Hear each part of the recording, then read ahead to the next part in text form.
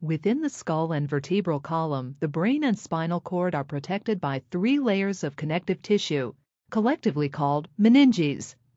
From superficial to deep, the meninges consist of the dura mater, arachnoid mater, and pia mater. Within the cranial cavity, the dura mater is composed of 2 sublayers. The outer portion of the dura, the periosteal layer, is tightly adherent to the inner surface of the skull. The inner portion of the dura is called the meningeal layer. In some areas, these sublayers separate, and the meningeal layer folds inward to divide and support the major parts of the brain.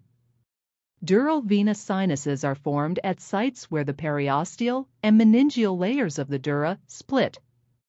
These sinuses collect the venous blood from the brain.